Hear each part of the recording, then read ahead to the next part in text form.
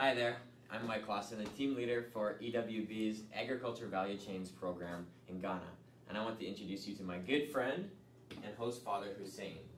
Hussein is a small farmer in northern Ghana, and he's trying his best. But for Hussein to be successful, he needs a lot of different things to go right for him. He needs to interact with a lot of different businesses in the market system. He needs to be able to buy seeds and fertilizer at a good price and on time. He needs to find somebody to plow his field for him with a tractor. He needs to find labor to help him weed and sometimes chemicals to kill different pests. And at the end of the day, with his crop that he's going to eat some of, he also needs to find a market, someone who can buy at a good price to give him the money to live his life.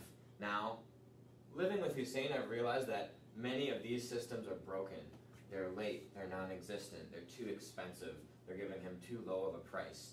And the development sector is trying to create change in all of these different places, but for the most part, they're failing to create sustainable change. And there's two ways that I see that they're failing. One is that projects are trying to play these roles directly to try and sell him fertilizer at a subsidized price, and when they pull out, it doesn't exist anymore.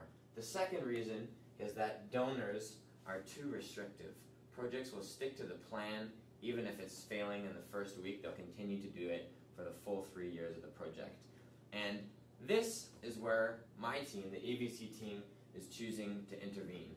We are trying to help projects learn from what's not working and take those failures and turn them into successes. Now, I want to give you an example of a good friend by the name of Mina Shahid. You may remember Mina from his time at the U of T chapter. Mina is working with a project called the Soil Health Project in northern Ghana.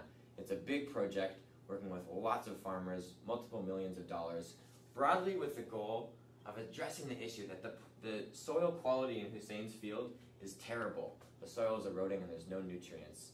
And an example of a key intervention that they're doing is trying to get organic fertilizer available to Hussein. Now, the way they're doing that at a design level is to do hundreds and hundreds of demonstration farms to show the effects of organic fertilizer so that farmers like Hussein will see it and adopt it.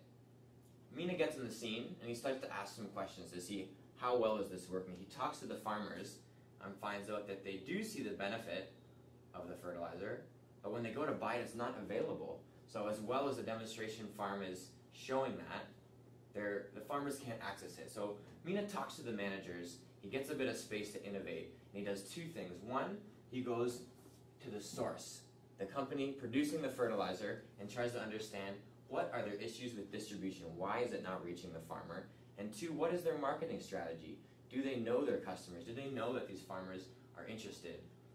And the second thing Mina is working towards is in the communities where they have done the demo, when it gets to harvest time, when farmers are really counting the cobs of corn and seeing the yield, bring the business there, introduce them to the farmer, and create that sustainable market linkage so that next year they can buy the fertilizer directly from the source. On a small scale, it's showing results. For that to scale, even within this one project, we need to go up a level, and Mina is traveling, putting on his suit and tie, going to a meeting in the capital city to explain his approach to the donor so they can have a wider impact. But if we step back to Hussein, fertilizer alone is not enough. Many of these things need to work, and so the AVC team is working at all points in the system. David Taylor is digging deep into understanding seed and what it's going to take for Hussein to buy better seeds. Lauren Dodds is looking at tractors and the way that farmers are getting credit to plow their fields.